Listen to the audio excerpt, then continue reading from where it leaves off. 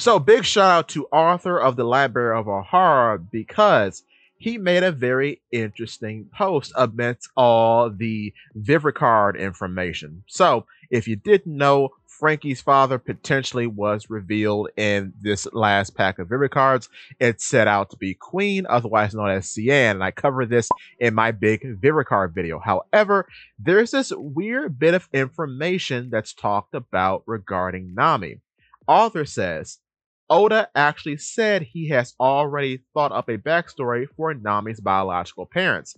He mentioned wanting to introduce it in Strong World, but ultimately removed it, but mentioned still having it in mind during an interview at the time of Film Gold's release as well. This is interesting to me, really, because in Strong World, Nami was a center point of the plot.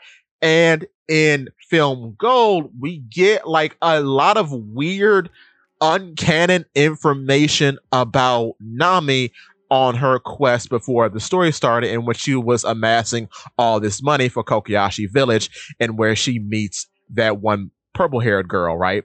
So it's interesting that both of those movies have a lot to do with Nami. I made a video a while ago stating I think Nami probably is an eighth fishman, much like how Chimney back in Water 7 is an eighth mermaid, which would be a very interesting plot point to further illustrate how ignorant Arlong was and would be a very nice tie-in to Koala's backstory because Koala was a human enslaved by other humans. So in this way, Nami technically would be a fishman enslaved by other fishmen. And I think that would be a really cool story if that comes to pass. So we have to wait and see what her backstory ultimately is. I'm very excited for it. But give me your thoughts and tell your friends about Polyp. What's it?